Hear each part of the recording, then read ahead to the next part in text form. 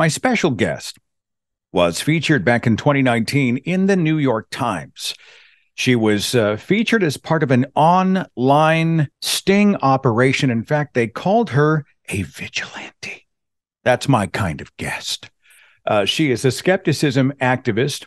She writes for Skeptical Inquirer. She's a co-founder of the Monterey County Skeptics. She has been awarded the James Randi Award for Skepticism in the Public Interest. She is founder of the About Time Project, which we'll get into. And that's an umbrella for guerrilla skepticism on Wikipedia. She is an ambassador for the Center for Inquiry, and she can be heard on the Skeptic Zone podcast. That enough credits for you, my friend, Susan Gerbic. So good to have you. It's great to be here. It's nice to see you, Seth. So you're dangling psychic bait. I guess we'll just start with this whole sting operation. What are we talking about? Well, we put together a whole series of investigations even before the New York Times article came out. We always call them something, Operation something something. So we've had Operation Ice Cream Cone, Operation Peach Pit, Operation Tater Tot, Operation Onion Ring, and so on. And so we put together all kinds of various stings to expose people who claim to be able to communicate with the dead. We mostly focus on those people who have some sort of notoriety, maybe enough to be able to have a Wikipedia page or have a TV show.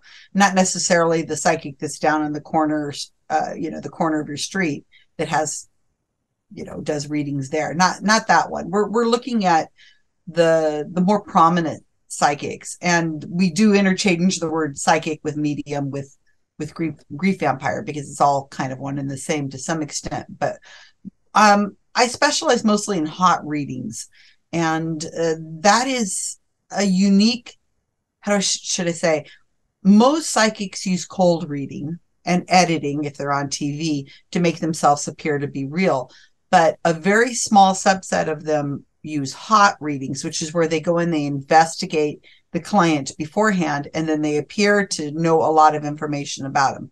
So when you have somebody you suspect of being a hot reader, you can sting them easier once you know the ways they come about getting the information. You can plant information that no way they could know unless they were reading your social media or whatever. And so that's what we've done various times. Okay, well, let's sort of unlayer those onions real fast. Cold reading is, this audience is going to be well-versed in much of this, but I know it might be new material for some. So let's do our due diligence. Where cold reading is, reading your clothing, your attire, your cadence, your gestures. Your age, your voice, the way you smell, what's in your background on a Zoom screen. And then there are warm readings and hot readings. I know that some have actually used cue cards. I know that there were some psychics who, before you give them audience, especially some of the celebrities, you're filling out cue cards and they're picking those up. And so they're already sort of pre-informed about the things that they're supposed to know psychically. Would that qualify as a hot reading? I mean, help me out. Oh, absolutely. Back in the days of faith readers, faith healers, and so on, the audience would come in and they would fill out prayer cards. And there's various ways that they would be able to get a hold of those prayer cards.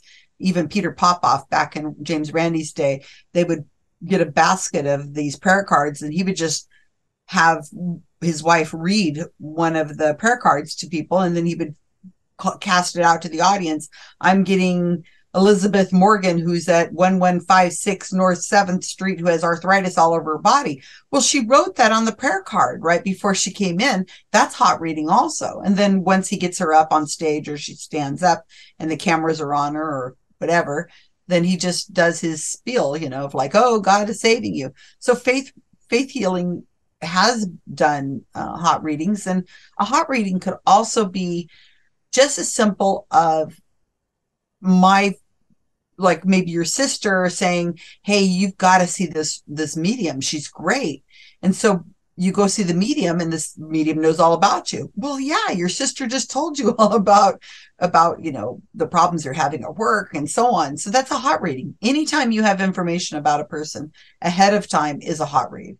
I was interested too. Some of the psychics have a team of researchers. They go out and comb the internet for information about someone in advance of a visit. By the way, Peter Popoff, for those who aren't of that generation or familiar, he's still around. I think he's still a millionaire, which is just a travesty. Yep. But he would do these faith healing services. And James Randi and another gentleman whose name escapes me were there scanning radio frequencies, and they realized he had a receiver in one of his ears, and his wife was backstage, and she would read into his ear so that he could hear it from God miraculously. Hello, Petey. Can you hear me? If you can't, you're in trouble. John, is it Popoff was being prompted by his wife through a wireless earpiece. John? Deary Johnson. She'd gotten her information from prayer cards filled out by the faithful before the show began. She's got to get rid of the walker. You want to get rid of this walker, sister? Oh, glory. How long have you been walking on that walker? About 3 years. 3 years. She was at 1627 10th Street. 1627 10th Street? Is that right? That's right. She had arthritis all over. Burning this arthritis right out of your body. And this is how gullible people are, or at least how much they want to believe. Maybe how much they can't abide the idea that it was all a hoax. They've already emotionally married themselves to the hope. Is that when he came forward afterwards and said it wasn't an earpiece, it was a hearing aid, no one stopped to ask why a faith healer would have hearing loss. I thought that was a big omission. Tell me about grief vampires. That's a term that you use often. Let's flesh it out. Well, Mark Edward, my partner, came up with that term. It is kind of to distinguish between a person who communicates with, who says they communicate with the dead, from a person who's doing tarot readings or astrology or, tea readings or whatever.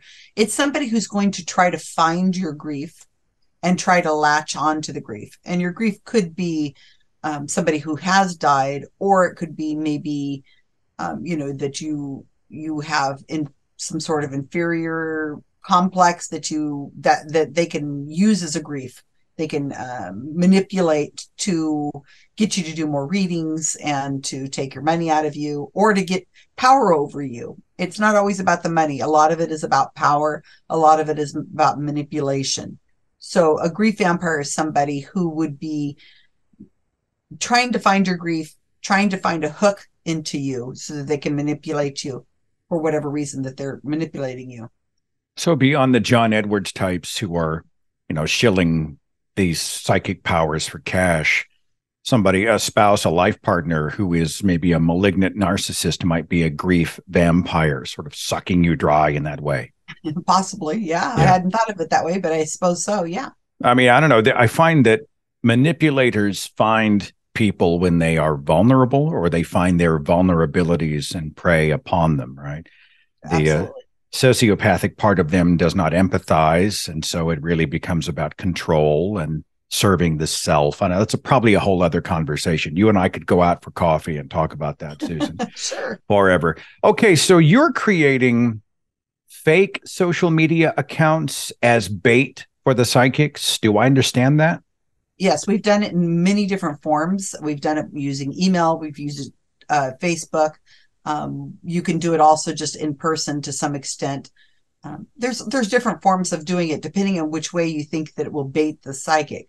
And also sometimes I've done these stings to the same individual, and I don't want them to, I would think they'd be wary of Facebook again, but no, we can catch them again using Facebook.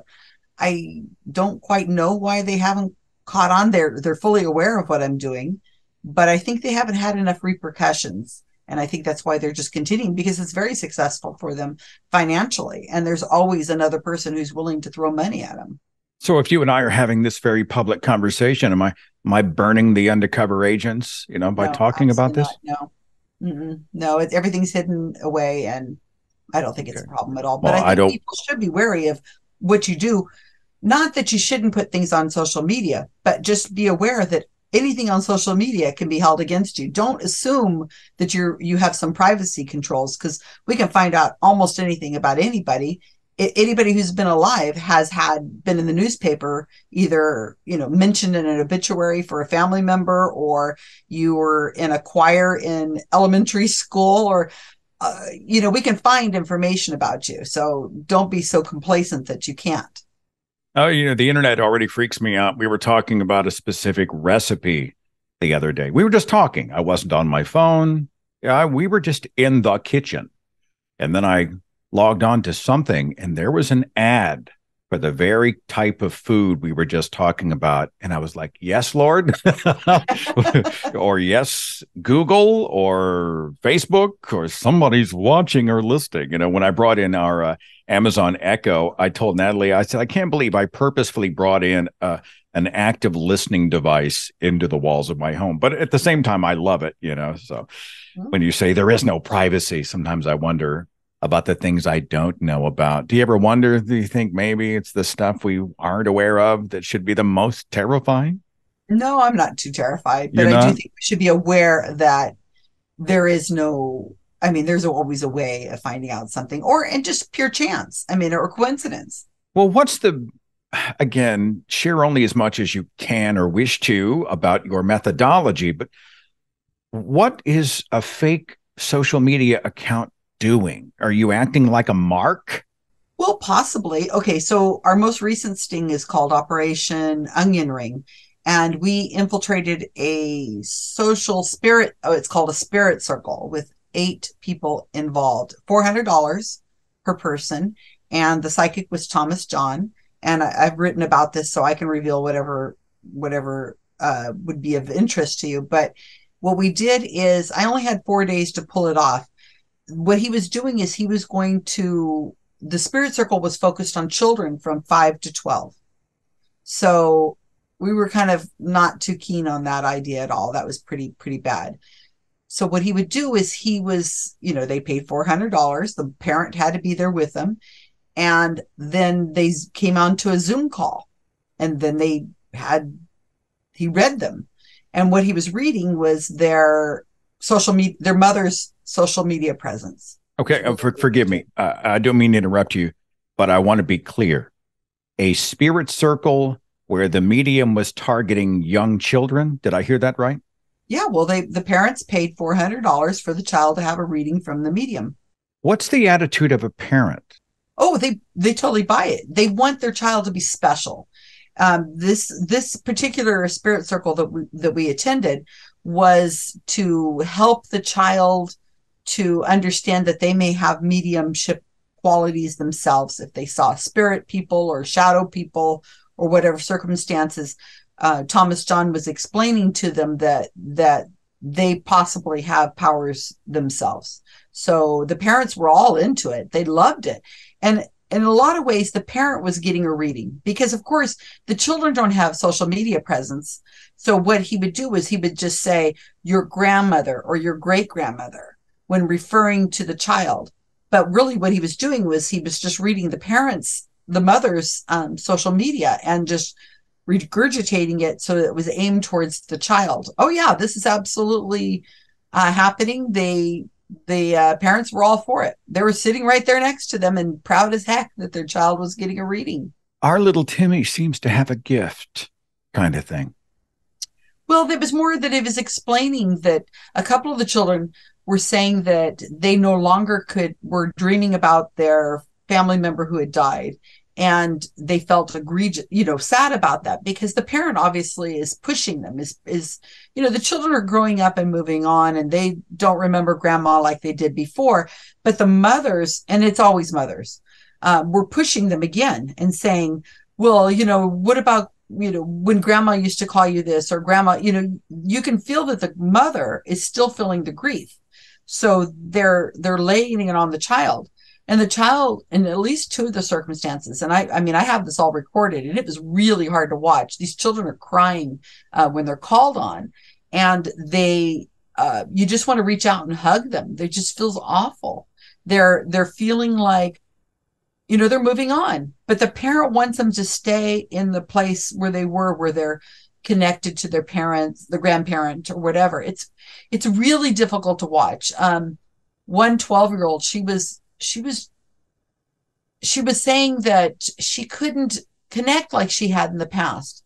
And you could feel that she felt so much guilt about that. And the mother was, kind of like, it'll happen again kind of thing. And Thomas John is saying, oh yeah, you're growing up, you'll move past this stage and then you'll be able to get back to where you're connecting with dead people again. It was excruciating to watch, Seth. It was really hard.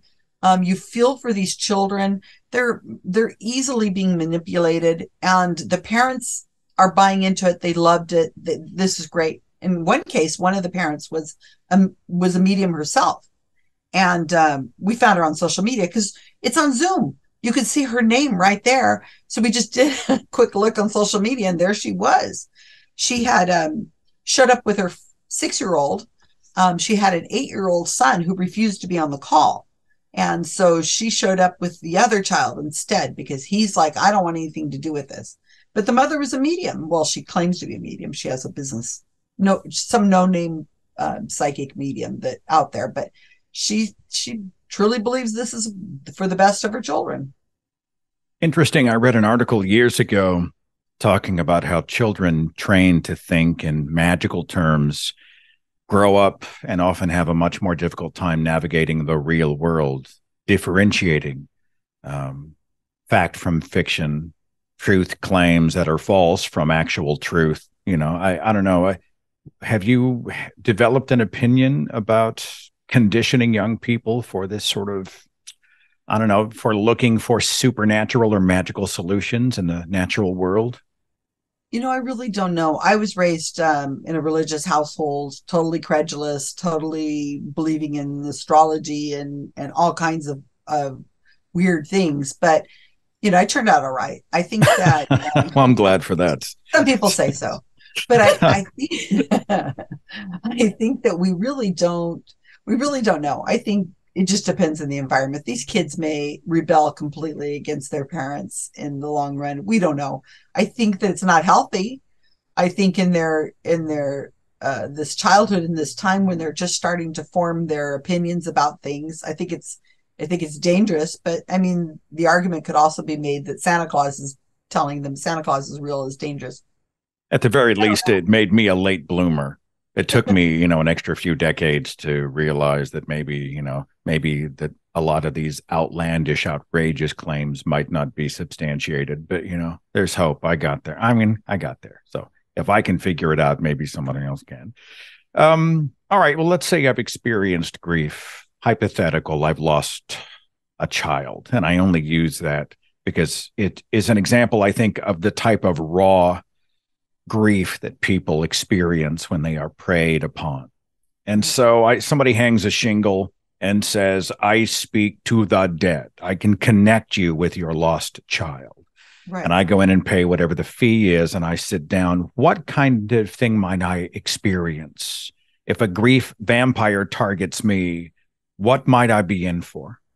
Well, if it's a local psychic and so on, they're probably just going to try to keep having you come in regularly, maybe every month or every week or a few times a year to come in and get a tarot reading or whatever, and say they're communicating with your child. It could be just that simple.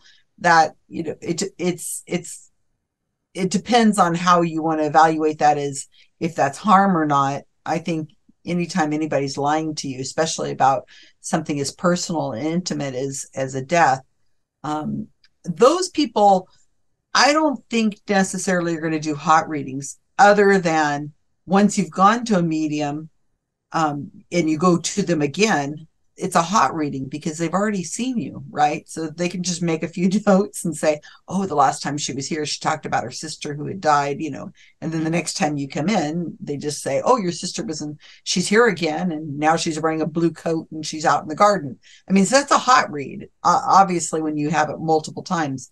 But if you are one of these victims that had lost a child, And I see this all the time on Facebook, where you can see how people are posting over and over. They're posting years even after the death of their child or their other family member. And it's just, the posts are very emotional. They're talking about happy times they had with them and so on, and then how much they miss them. And it's painful to see that they probably should see a grief counselor of some sort, but not a psychic medium, because what happens is we manipulate the memories, right? So a lot of these people say they're helping. The grief vampires say they're helping out somehow, manipulating the grief, helping them with the grief. I don't think lying to somebody is ever going to be helpful. I think that there are experts who are licensed and trained to be able to do this, to be able to help you through your grief. And we all grieve differently. So it may take a very long time for some people to get over their grief. But when somebody's manipulating it, saying, oh, your dad was a really happy guy, he just loved you so much. And, these could be very complex emotions. You don't know what actually is behind that. The father may be abusive. And now you feel this a massive amount of guilt over how you spoke to your dad towards the end of his life, when you've always thought he was this, not too great guy. And now the psychic's saying, oh, he was actually a really good guy. I don't know. It's just wrong for somebody to be telling you a lie about something and reformatting your memories. You're thinking differently now, because a memory is, apparently, as science tells us, is not like putting a VCR back in the day, putting a VCR in and it plays at the same time every time you listen to that, you access that memory. You tend to rewrite your memories over time. So if somebody is telling you a new memory, then it could be just as real as the real memory. So, we really shouldn't be manipulating people like this. Talking here with activist and skeptic Susan Gerbic, who has done a lot of work dealing with, learning about, and exposing psychics, especially at the celebrity level. Do you think they're all grifters, or do you think some people, some of these readers, psychics, mediums, are just deluded? They really believe the bullshit. Well, when you get into the higher levels where they're on TV and they're hot reading, then there is no doubt in my mind that they know darn well what they're doing, because you cannot go onto somebody's social media account and get some tidbits that you repeat later as if they came from the hereafter or the spirit world and not know that you are totally making this up and that you're grifting them. So a hot reader knows darn well what they're doing. Same with when they get into the editing process, where you can make things happen and change things around. The real magic happens in the editing room, as you probably know, Seth. So you can make people sound better, or, take things out or change things around. It's not that difficult. And people have been doing it for a long time, since we've been able to do this with TV shows. But there are a few people, and my partner, Mark Edwards, says that probably 2.5% of the population are actually good people who have talked themselves into this and believe that they really are helping. Another 2.5%, he says, are probably not, they're having some sort of mental problems. They think they're communicating with the dead, but he says, and he's been around a lot longer than I am in this world, 95% are just, they know darn well they're fooling. Though some do believe their own bit. They think that sometimes they get sometimes a coincidence happens, or people are gushing all over them about, oh, what an amazing person you are. Oh my gosh, your gift is amazing. And I think that probably sometimes they think, maybe I do have a gift here. But we tend to count the hits and ignore the misses, right? I mean, Absolutely. You walk into the grocery store 100 times without incident, and then on the 101st time you bump into someone you haven't seen in 30 years, and wow, the universe must have coordinated this encounter. Everything happens for a reason. You've heard that one, right, Susan? Oh yeah. And you did just earlier in the call, you said that maybe the echo was you were in the kitchen and you heard and you were talking about a recipe, and then you get an ad. That's remembering the hits and forgetting the misses right there, because you probably see ads all the time for food products that have nothing to do with the conversation you've had earlier. There was a study that was referenced in the New York Times article from 2018. Nearly 95,000 psychic, quote, businesses exist in this country right now to the tune of $2 billion in annual revenue. Big business. You want to speak to the money? Oh my gosh, that is only what we know about. So a lot of the psychics use cash, or they use cash apps. So I'm sure that's not being reported. So just, expand that tenfold. And that's probably more what we're talking about as far as finances. And then the pandemic happened. And with the lockdown, people have become a lot more insecure. They, you had a lot more death. You had a lot of people not able to say goodbye to their family members. They're taking them to the hospital. And then, maybe you could FaceTime them, and that was it. So during the pandemic, psychics moved to Zoom. And as people lost their jobs and so on, and they needed employment, they would turn to just putting up a Facebook page and doing readings. So it's been really prolific during the last few years that we even have more people who are saying they're psychic and able to do these readings on TikTok. Oh my gosh, you can't go 5 feet without bumping into somebody who's doing tarot readings or horoscopes or that kind of thing. So I'm sure they're not reporting most of that income. So that what was it, $2 billion? Or that's probably nothing. I'm sure it's far more than that. By the way, that's the plot of one of my favorite horror movies. It's on Shudder. It's called Host, and it's about an online seance that goes horribly wrong. That, of course, being fiction, and we know all about it. The whole idea of a Zoom, I guess the word seance, the reading, whatever, you're supposedly connecting to the spirit world from long distance. What a wild 21st century phenomenon. Have you been involved? Have you watched in the wings an online Zoom thing? What's it look like? What's it feel like?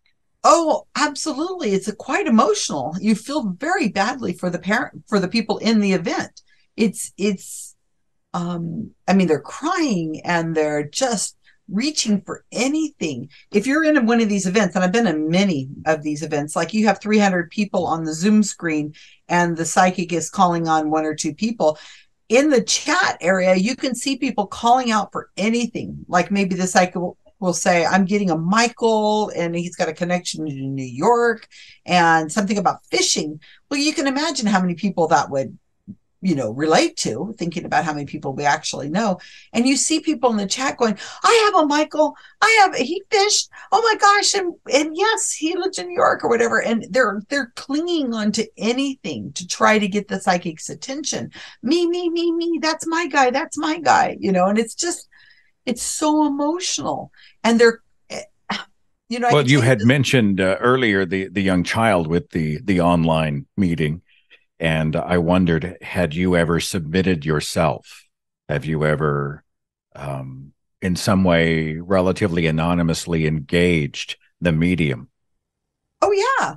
Well, that's the whole New York Times article, is that Mark Edward and myself went in Operation Pizza Roll. I'm setting you up, Susan. I want to hear the story. Oh, well, my gosh, I'm full of stories. So Operation Pizza Roll, Mark Edward and myself, we went to the reading as different characters. We went as Susanna Forsyth Wilson and Mark Wilson, because we had ID in those names. And my team had created social media over 10 days. They created social media for the characters of Susanna Forsyth Wilson and Mark Wilson. And in those Facebook pages, it told a story about our lives. It was totally fictional. And we did not have access to those Facebook pages. So we didn't know what was on those Facebook pages. And when we walked into the venue and we sat down, what we did is I texted the team and said, I'm in the building. I'm sitting here. And then my team went onto those fake Facebook pages, tagging the psychic, saying, oh, I'm here. I'm so excited to be here, and so on. I really hope to get into contact with my dear twin brother, Andy, who died of pancreatic cancer, and so on. So they just continued the story. Now, Mark and I were given a little bit of information to attend because we had to know when to raise our hand when the psychic is up on the stage and he says, I'm getting a twin brother who wants to reach out to his sister, I have to know when I'm going to put my hand up. So we were given a basic amount of information, him and I, for their two different stories. And so when the psychic, and it was Thomas John again that I mentioned in Operation Onion Ring, he gets up and he says, I'm getting a twin who wants to reach out to his sister. I raise my hand, and then he says, and then I think he died of something in the stomach area. I think it was pancreatic cancer. And then I said, yes. And then I pretend to cry, I'm dabbing at my eyes and so on. And then he went on reading Mark and myself for 15 minutes about characters we had no idea any information on. And he went in depth, and he kept reading and reading about our family, and we kept, pretending to cry, and we didn't have the answers. So sometimes he would say things to us and we would just pretend, oh, that was my father. No, I think it was my brother. Oh, yes, we did live in Michigan for a while. I don't know what's on the Facebook pages. The psychic obviously does. I don't. So how do you reconcile that whenever you're all done? And he says, we, and we don't expose ourselves at the event. We wait until we're outside of the event and we do our research and we look at the Facebook pages to see what was recorded and what was actually on the Facebook pages. And he's basically reading the Facebook pages back to us that we had no idea what was on those Facebook pages. So that was pretty much the plot of Operation Pizza Roll right there. Boom, boom. So he's supposed to have an immediate psychic connection to you, the person, but the profile is somebody else, somebody and totally. He never reads me or Mark. So now I have obviously real dead people in my life. Well, that sounded really weird. No, I understand. I understand. Okay, there are people in my life. I was going to say I understood the spirit of what you were saying, but that made it even worse, Susan. Go ahead. Sorry. But he never once said that. He never said anything about my real parents who have died. He never said anything about my sister who has died or Mark's family. He never said, I'm getting something nefarious about you, that you're here under false pretenses, that the money that paid for these readings, which was $160 a person, came out of a fund given to you by James Randi. I mean, my gosh, that should have really alerted him, you would think. But no, he didn't read me. He didn't read the person who was sitting in front of him. He read the Facebook profiles that we had planted as bait for him to find. And so it was so obvious he's hot reading. And this isn't the only circumstances. And Operation Onion Ring with the children, we planted children in there. We brought children in, and it was over Zoom. So he's got 8 children there, and 2 of them are from our team. One of them is Bailey Harris, your audience may know. Her and her mother sat there. She was 12. Well, she was 14, but she played a 12-year-old. And she sat there the whole time for 2 hours with these other students. And then we had a team in New Zealand, and they're there.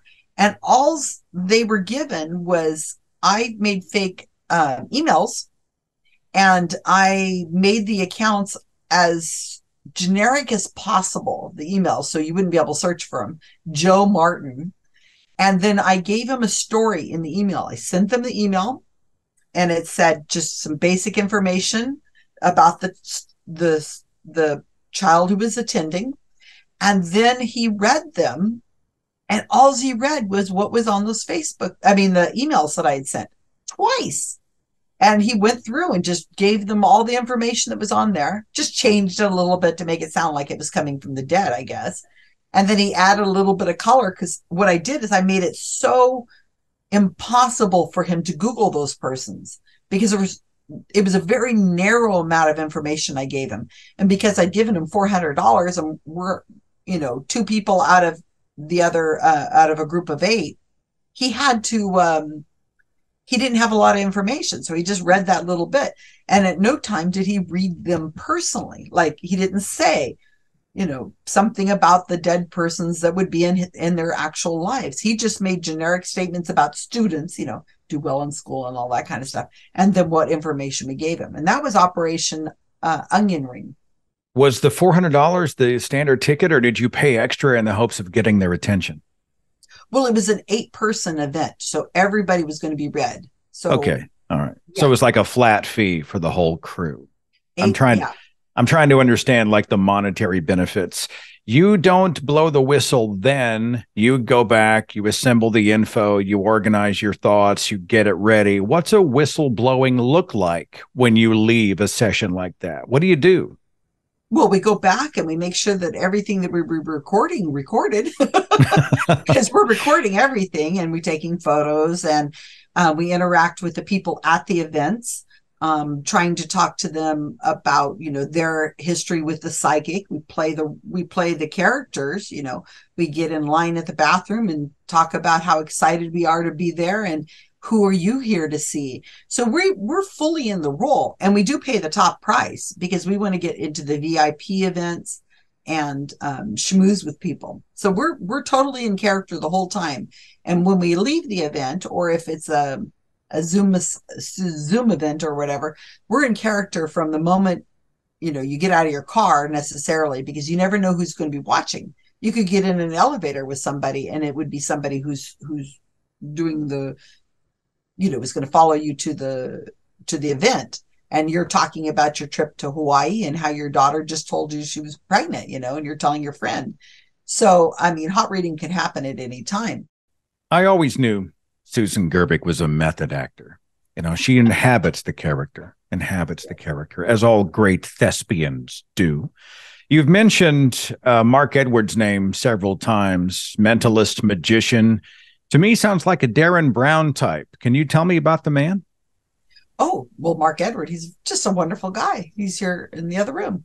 Well, I mean, other than he's a sweet fella, but yes, the fire in his belly comes from, since he's not here to defend himself, let's talk about him as kind of a co-skeptic and co-exposer of the charlatans.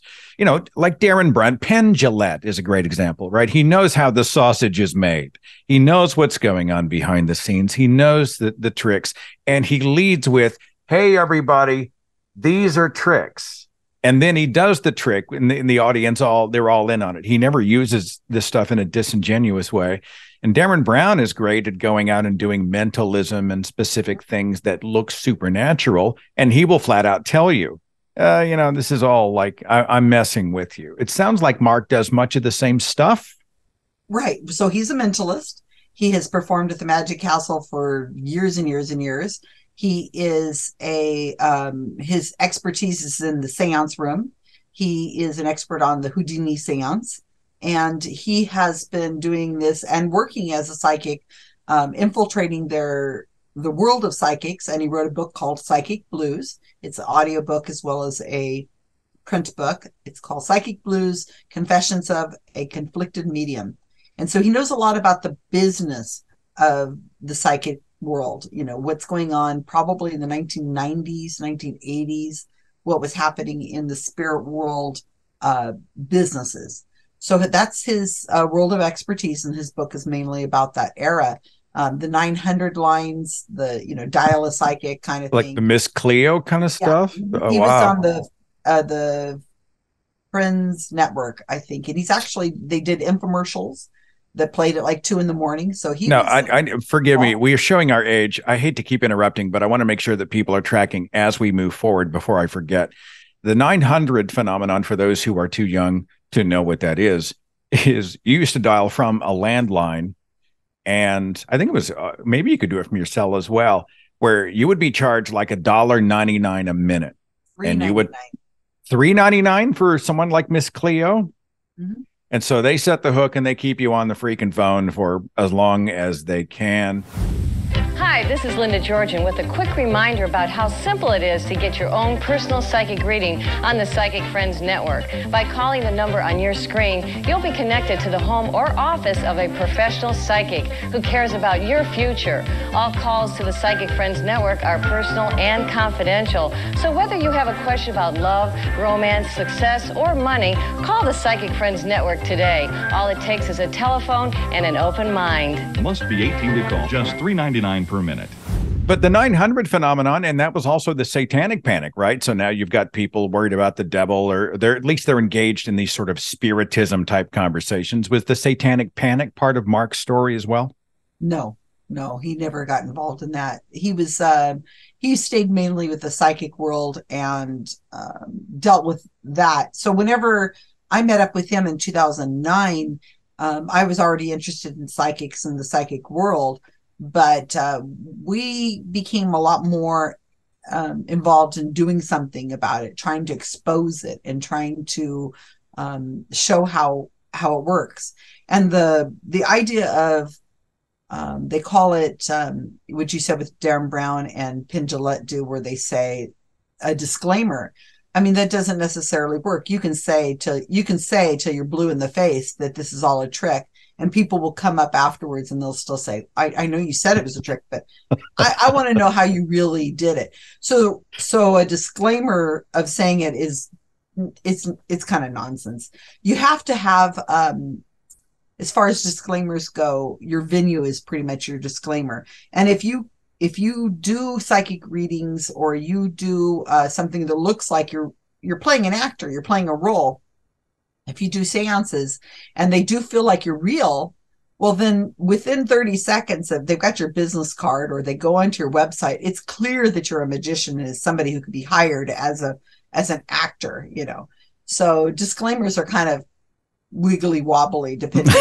I've seen people get very upset because mentalists don't disclaim, but then an actor doesn't disclaim either. If somebody's playing Shakespeare, they don't get up at the end of the movie and say, oh, by the way, I'm an actor. Just letting you know. But the human desire to believe, we see it so often, and I totally understand. It's one of the reasons that I don't go so hard on everyday Christians for being Christians, because I were one, but I had a tremendous desire to hold on to it. It was a cherished part of me, my identity, and it served me. You can understand even evolutionarily how religions in that way may have, you understand why people can latch onto them. And I feel the same must be true for the psychic world, the spirit world.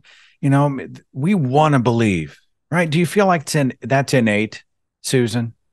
Absolutely. Well, I think that we all have something that we hold on to. We can't, people are busy with their lives. We're raising our children. We're trying to make a living. We're keeping our house clean. There's so much that's going on in our lives. We don't have time to be also diving into some of the things in our life that we thought were just natural, like ghosts or, going to the moon or pyramid power. You just assume that your parents told you the right thing and you just believe it. Religion, so on. It's part of your culture in a lot of ways. It's just part of you being you. And until you're finally challenged with some of these things, does Bigfoot exist? Maybe you always believed, of course, Bigfoot exists, but why would you even think that you should challenge it until somebody kind of comes head to head and you go, wait a minute, are you telling me that when we used to go out into the woods, that wasn't Bigfoot out there that we could hear knocking on trees or whatever? So people need to believe in something, I think. It's philosophical. I don't really do philosophy that much, as my friends always tell me. I'm more of a facts kind of person than this hypothetical world. But I really do believe that we should probably and this is probably one of the problems in the skeptic community, is we don't give enough, we don't sympathize enough with the people who are in these situations. It's a very vulnerable situation that you find yourself in at times in your life. And when the medium enters during that moment of time where you're grieving, you're confused about life, your significant partner has left you, or your job, or your family's health, or whatever it is, when they enter at that moment, that's when you're vulnerable and your critical thinking skills may not be at the height that they should be. I think we need to be a lot more sympathetic. These are people who are being preyed on, and I use that to mean prey, P-R-E-Y, not P-R-A-Y. And so I think that if we were to look at ourselves as being vulnerable too, maybe not for the specific con, but others like it, we can fall for this. It could be a multi-level marketing scheme, for one of us, totally, completely different from the psychic world. But again, it's somebody manipulating somebody else. I would like to see us turn up the empathy factor. I see, especially online. I mean, I think in real life it's a little softer, but online it's, they're all stupid. Who would be so much of an idiot to fall for this? And we see this in cults, right? This myth that only dumb people would ever believe what a cult member says or what a cult claims. And then you see people who extricate themselves and talk about what it was like. And they're often highly intelligent, thoughtful people who are simply victims, who are brainwashed. And I'm a fan of your empathetic approach, where we're so reductive online instead to see the whole person and see them as victims first and start there. Let's finish here. This is your subjective answer. I'm sure a lot of skeptics would answer differently. How do I bullshit proof myself out there? Somebody wants to prey on me. There's a grief vampire or a bank account vampire or whatever, and they relate it to the spirit world. How do I tool myself up? Well, I don't think there's really a great way of doing that, because these things happen to people in vulnerable moments. And how do you keep yourself from being vulnerable? I don't know, because, right next to the kissing cousin of psychics is like these romance scams. So, I think we're all going to be vulnerable to something. Hang on, Susan. I'm sorry. What is a romance scam?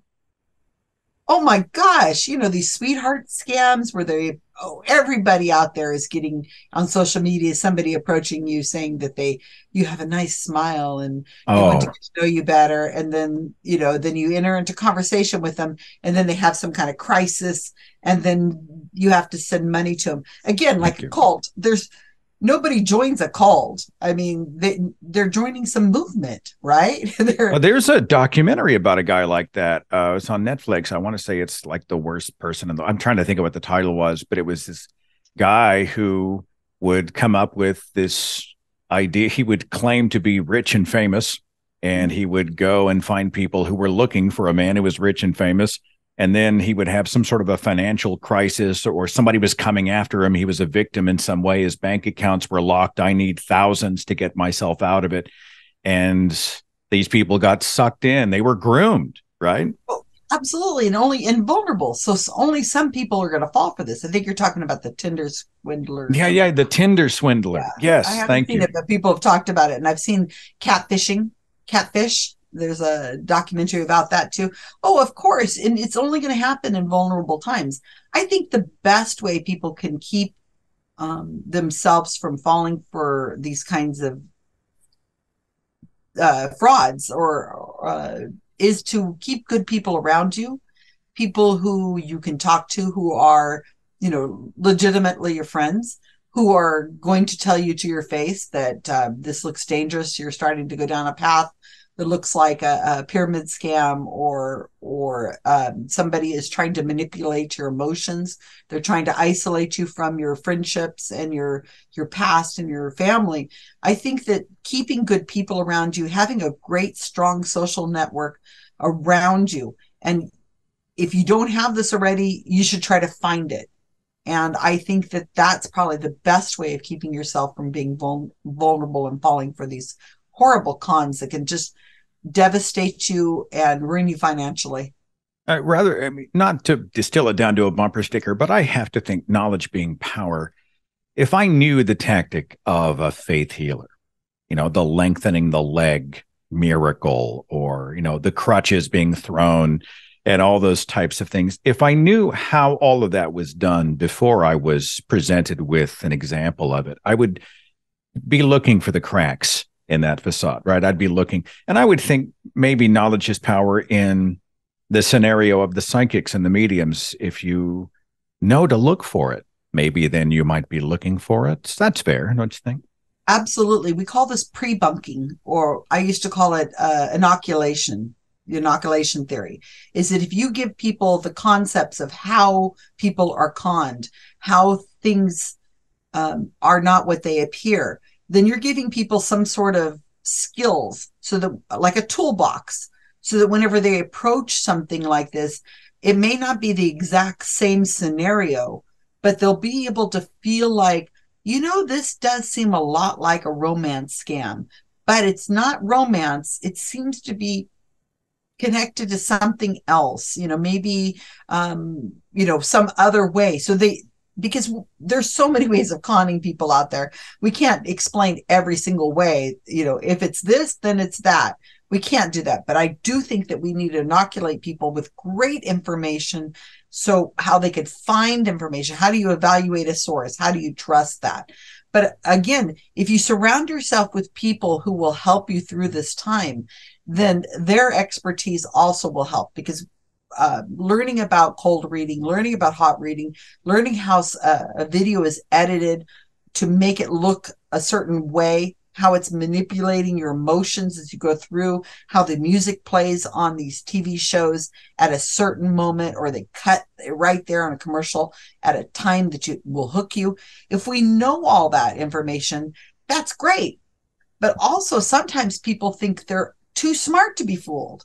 We see this all the time. James Randi was writing a book called The Magician in a Laboratory about how scientists are some of the easiest people to fool, because they think, in some cases, they think they're so smart that they're not looking at it in the way that somebody who's got street smarts would probably look at it.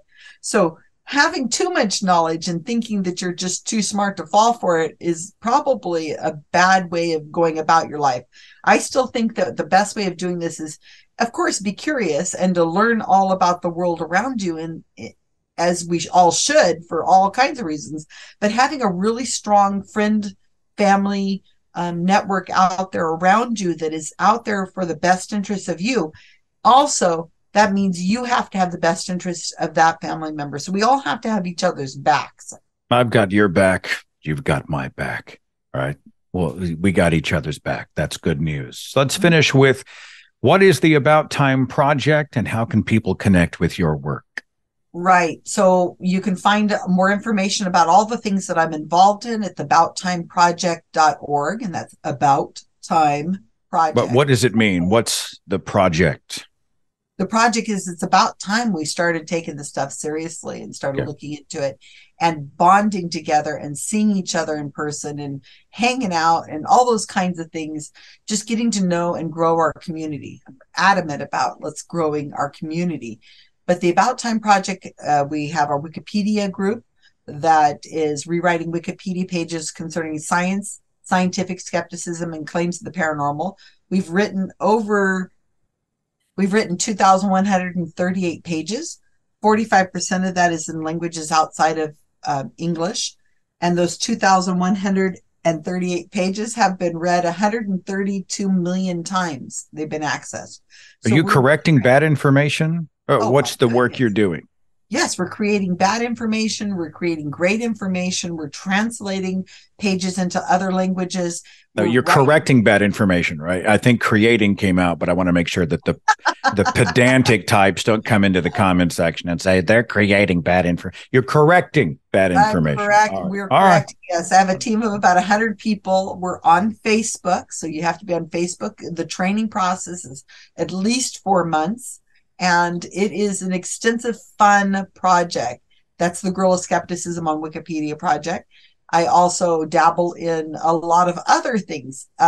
Facilitated communication is in my wheelhouse. I'm with a very, really powerful group of people who are bounded together to try to combat facilitated communication. Do you want to explain what that is, Seth? Go ahead.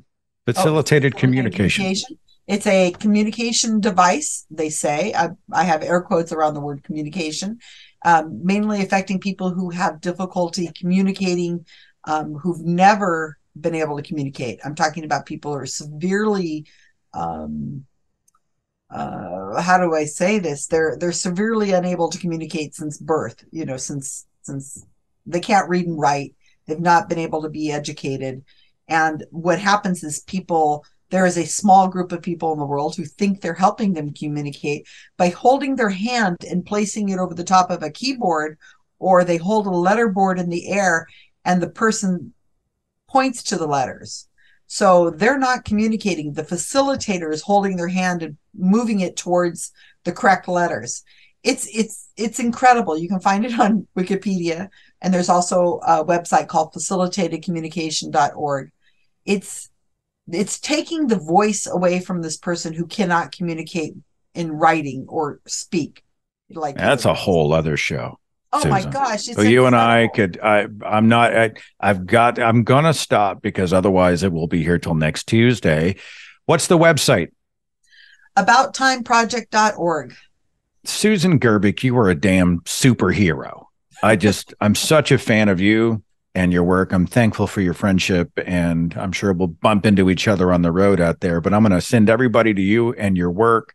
And I guess we leave everybody, including ourselves, the encouragement to stay skeptical.